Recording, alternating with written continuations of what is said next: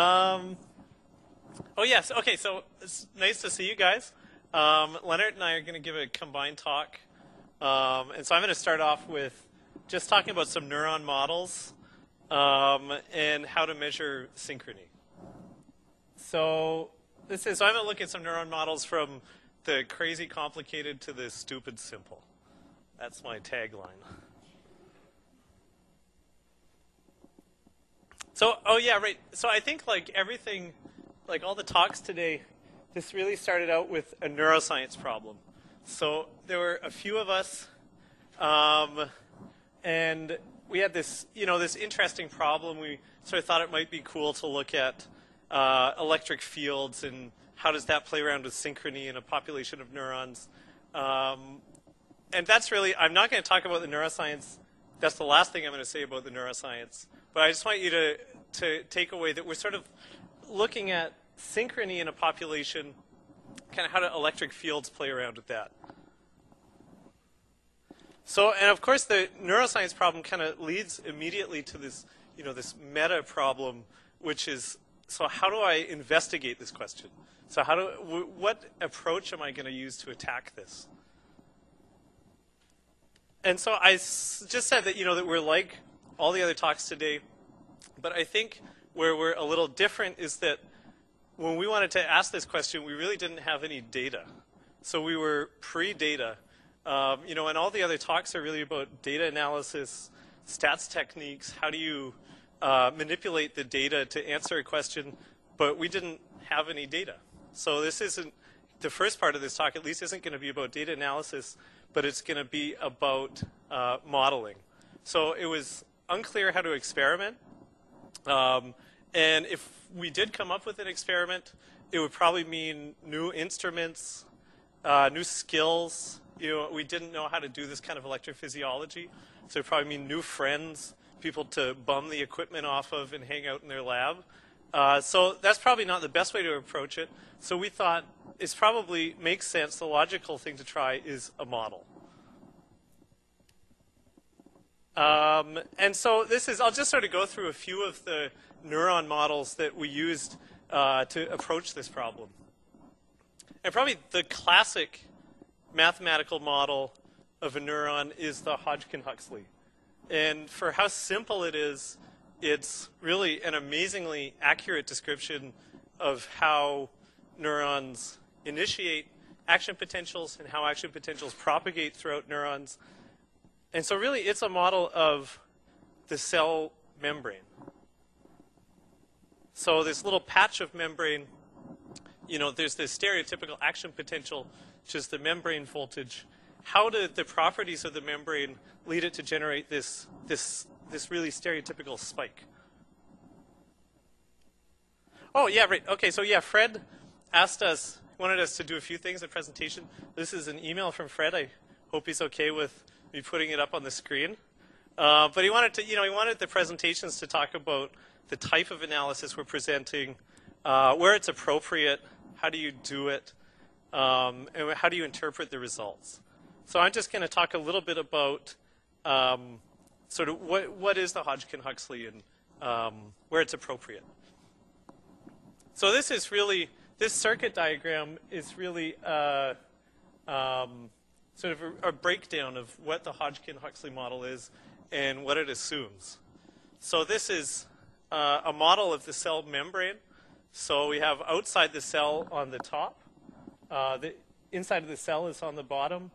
And they've decomposed the membrane into a few components. So on the left, there's a capacitor. So there's a capacitive component to the membrane. There's some resistors that are modeling the ion channels. So the GN there is sodium and potassium channels and a leak channel. And so these are the equations for the Hodgkin-Huxley model. We could do a whole class on the Hodgkin-Huxley model. I'm not really an expert on it, so this is the only slide I'm going to have with Hodgkin-Huxley equations. But it's a four-dimensional ordinary differential equation, set of ordinary differential equations. And you can see that the top one there is for membrane voltage, so change in membrane voltage over time. And the other two are for the activation and inactivation of sodium and potassium channels. The top one looks complicated. It's really not that complicated. It's the capacitor equation, just differentiated in time. So the charge is the capacitance times the voltage. Differentiate that. Change in charge over time is the current. And then decomposing the current into those different components of the current. So the capacitive and the ionic current across the membrane. So how do you implement the Hodgkin-Huxley model? It's like everything else that anyone has talked about today. It's in MATLAB. You can do it in Simulink. There's this Simulink wiring diagram on the top left. You can also go to just MATLAB Central, type in MATLAB Hodgkin-Huxley. You'll get a bunch of different people that already have packages and Hodgkin-Huxley functions. And so really what it models is, so it's four-dimensional. One of them is for the membrane voltage. So this is an example output from Hodgkin-Huxley model. And you can maybe see on the bottom there's a green trace. And the blue trace is the membrane voltage over time. And so as the green trace is, the green trace is the input current into the cell. As the input is stepped up, the output of the model, which is simulating this membrane voltage, firing rate increases, generates action potentials. So it's for a really simple model, really captures a lot about what an action potential is, the characteristics of an action potential. So you have the depolarization, hyperpolarization,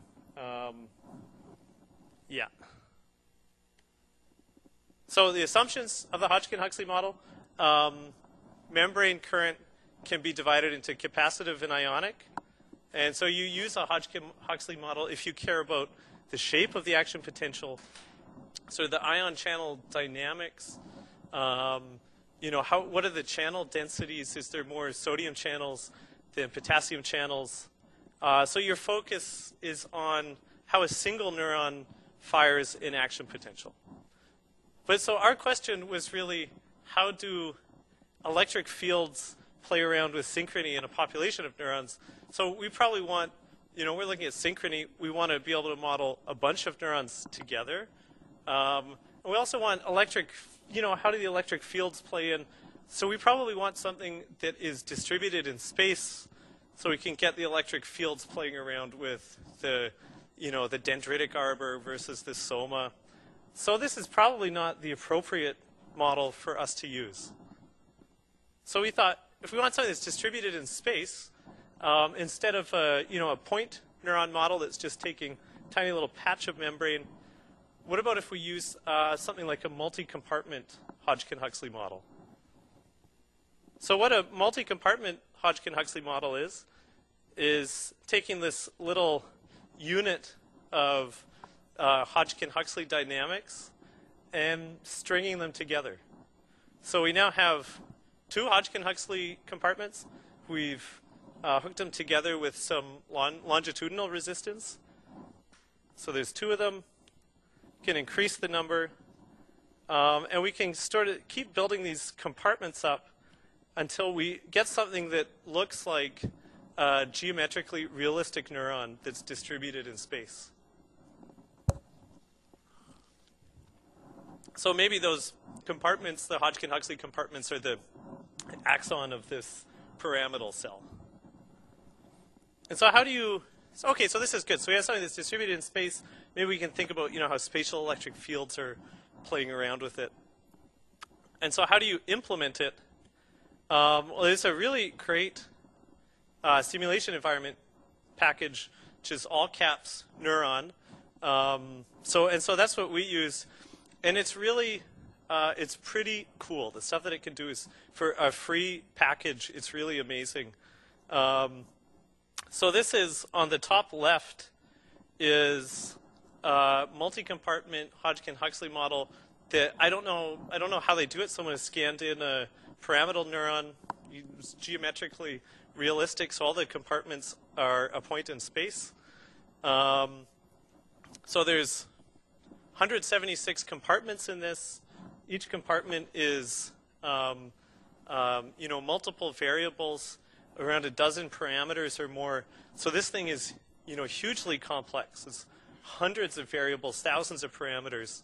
But the behavior that comes out of it is really incredibly realistic. So this is output from our pyramidal cell implemented in Neuron.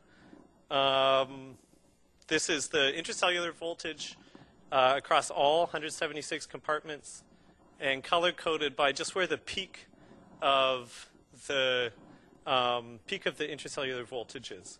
So you can see this is, really get complex behaviors from a neuron out of this. So you can see, for example, that on these bottom plots, you can note that the action potential actually is initiated in the axon, flows to the soma, and then to the dendrites. So it's the backward propagation that we normally think about. So the neuron package is really able to capture just really complex dynamics. And I think you go to, I guess, neuron.yale. I should have a little place that you go. You can just go and download this package. I think there's a summer school that's you need to sign up for in a few weeks. It takes a while to get into it, but the stuff that you can do is pretty cool. So here's something that's sort of distributed in space, but we want to look at networks, network modeling. We want to look at synchrony among a population of neurons. So if we wanted to hook a bunch of these guys together in Neuron, it's probably going to take a lot of computing. Chances of making a bug are pretty high, go up with the complexity of the model. And also kind of the ability to, intellectually surround our model really goes down with how complex it is. Really understand intuitively what's going on when we start having, thousands and thousands of variables. So instead what we did, we jumped to the other end of the spectrum. So that was the crazy, complicated neuron model. And then for the network, we're going to use a really stupid, simple neuron model. I don't mean stupid in that it's not worthwhile. You can't get something interesting out of it, or the people that use it are stupid. It just means stupid in that it's really simple. It's the simplest model of a neuron, definitely, that I've ever seen. So really, it's treating a neuron as a single variable phi. So just that the neuron is the single phase that advances, so that the timed rate of change of this phase is just some number omega. It advances in time, so phi of t1 to phi of t2. And at least at this point, that's all this neuron, this model neuron does. It just starts at a phase of 0 at the top, goes all the way around, phase of 1.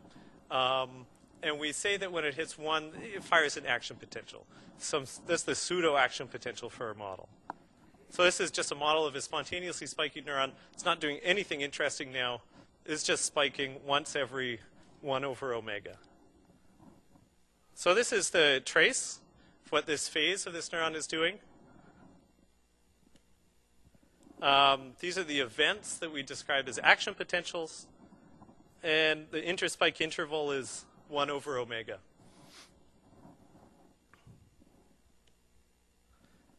So we can add in multiple oscillators.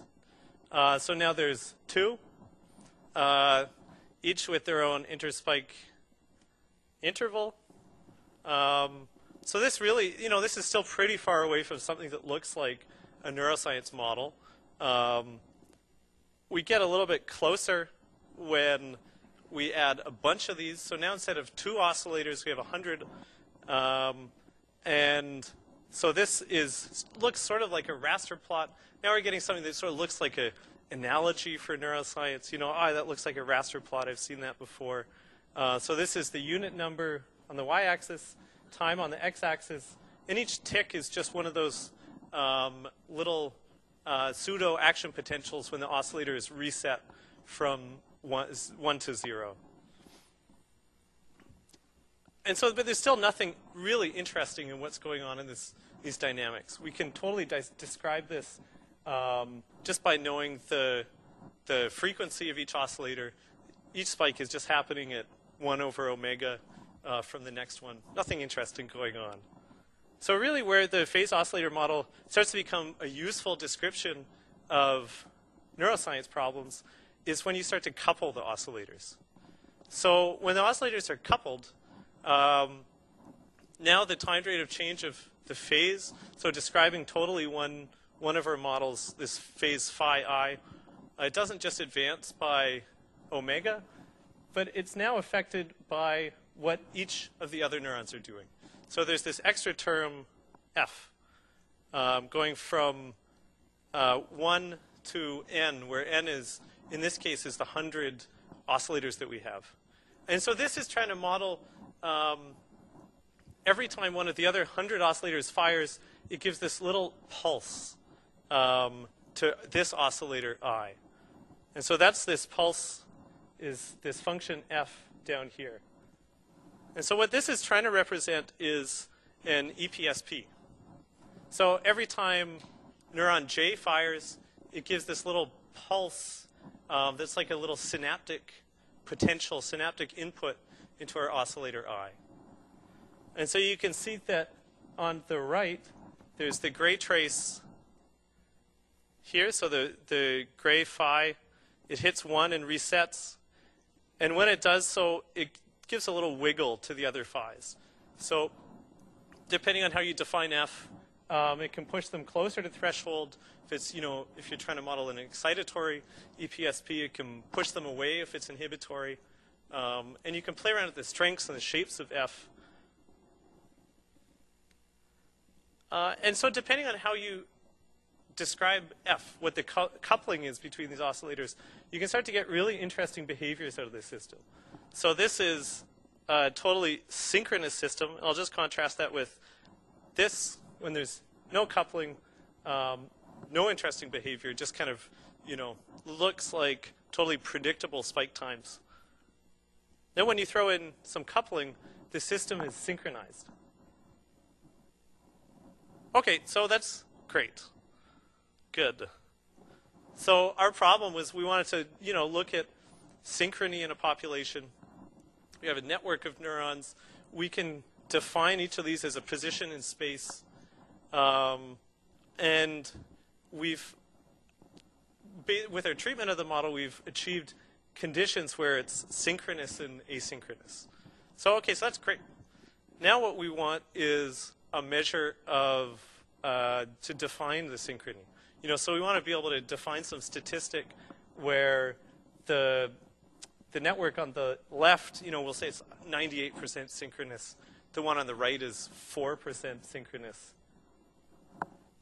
So how do we define that measure of synchrony? This is actually really great. This is pretty much exactly what Noor and Fred talked about with that resultant vector. So we can just take each of our phases. So this is a snapshot of the system. On the left, when it's synchronous, all the phases are bunched together. And when it's asynchronous on the right, where all the phases are kind of equally randomly distributed. And so we can see really intuitively that if we just added up all the phases in the synchronous case, that they would constructively combine.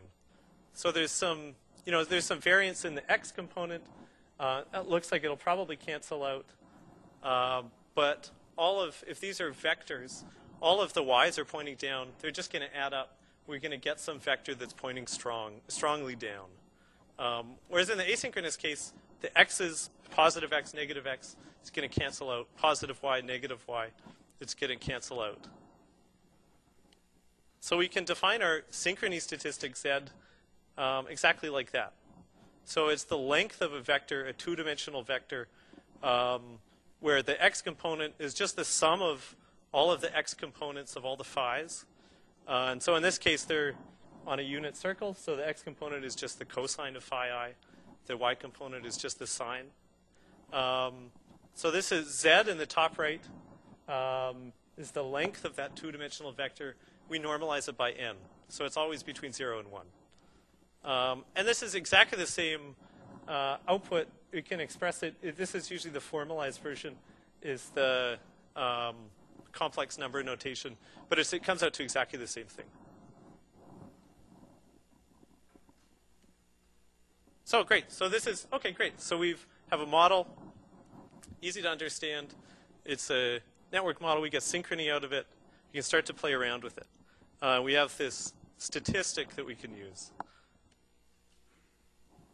Right. Oh, yeah. So okay. So we see that the synchrony statistic Z does a good job of describing the system.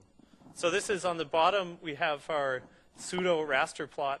You can see that on the left, the system is starting out really synchronous and kind of relaxes into asynchrony to the right. And our population statistic Z at the top is really doing a good job of describing that. So it's starting off at 1. So 1, Z equals 1 is synchronous, and it's kind of relaxing towards Z is around 0. So this is a population statistic. It's kind of describing the whole network. You can see that there's still structure in there, right? So, it looks like here there's maybe something going on. Is that a cluster that's still firing together? And maybe down there, you can sort of see little pairs that stick together. So this statistic Z doesn't say anything about that. It doesn't get at the structure of the network, which is exactly what Leonard's going to talk about next.